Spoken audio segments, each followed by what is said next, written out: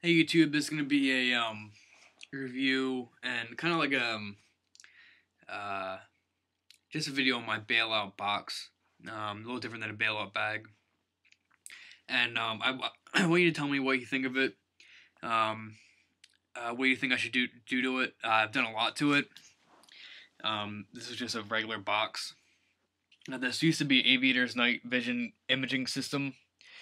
So this box with the system in it cost like $10,000, but now it cost me 30 without it. So, but it's a really good box. It's like this army stuff. Everything is just such precise and such good quality, such thick metal. I mean everything's just so tight and it's waterproof. I mean this thing is basically bomb proof, bulletproof and everything. So it has this little valve on here. I just think this thing is just the coolest thing. It has like a low pressure valve to keep things inside at a certain pressure. But anyways, so it's kind of a pain, I know, because it's not a bag. You have always the latches to take out. But this is something where, if something happens, I'm going to take it with me. You can obviously because it's a handle, but this is kind of like something if something happens, if you know what hits the fan, I'll go to this box because I have a lot of stuff I can use in here. And then if I want to go camping and go on stuff, I'll have this in my truck. I was actually gonna keep this in my truck, but anyways, get to it.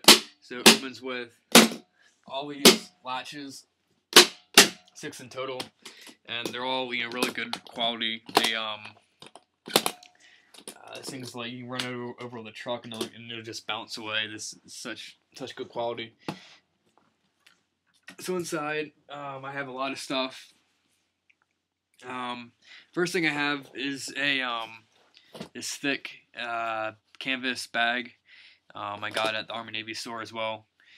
Just thought, it's a bag. If I need to take this, I can open this up, fill this up with stuff, and turn it into a bailout bag and go. But I also have, can fill to put whatever's in here, or I can actually take my knife and cut it open, and use it for as a whatever I need, you can use it. It's a lot of cloth.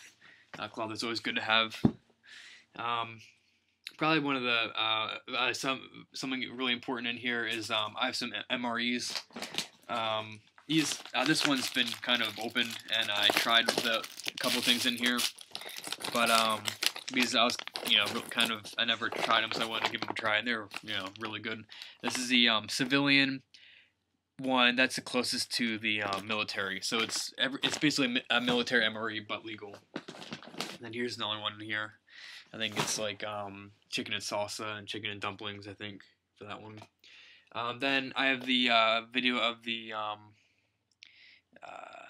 that review of the survival kit in a tin can, Altoids tin, I guess. And then I can put this on my neck. This is my CKC Hiker custom Kylie cutlery. Amazing little neck knife, razor sharp with that convex edge on it. Then I have a lot of knives in here. So one of my other knives is a USMC fighting knife, K-bar, razor sharp edge. All these knives are razor sharp, ready to go. One of my favorite knives. You can tell how much I've used it because this thing is turning so dull and brown, but it's a great knife. Is my another K-bar BK2. Great knife. Not really fighting, but for hacking and wood processing. It has a nice Kydex sheath. So, but of course, anything with an edge you can use for defense. But I'm not in it for that. I'm in it for outdoors. Some more of my knives. This is how I have everything set up in here for my knives. Most of them. I don't know if you can see here. I'll place my laptop. Sorry, on my other camera. But everything has like a little tiny hole, little tiny like pouch. Let me show you. Like kind of like slides in, kind of hides away. I have a couple Leathermans here. An older Leatherman PST. I think one of my favorites actually. And my TTI. Put this down, take them out. Now you see how everything's set up. So I got my TTI S30V steel, serrated blade. I love this. This is what my fiance got me. One of my favorites. This is one of my favorite designs. Because it gets so much in here, and it's just simple and compact. It's, tiny. And then this is basically the same thing, but just the mini one. It unfolds right here. Becomes just like the PST, as you can see. So I really like this one, the mini one. It's kind of cool. It has a little tiny pen blade, like 1 inch. So you're limited with tools, but it's just cool design, in my opinion. Didn't last too long, I don't believe, but I got my hands on one. So they're my Leathermans. I do have a few others I want to put in.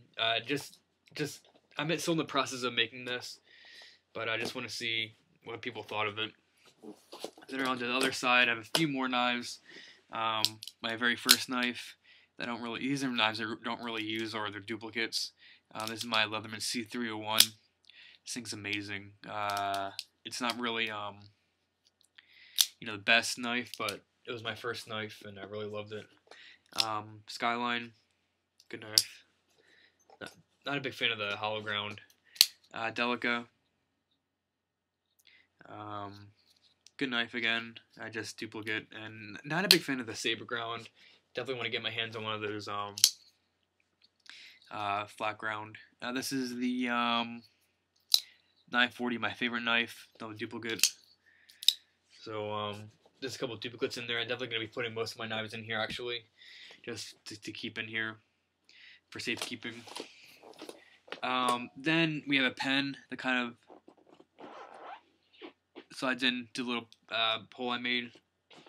Fits in there. And then also we have a cell phone. It's not on. This is my old cell phone, but it's fully charged. And one thing about the cell phones is that even though you don't have service, you can always call the police.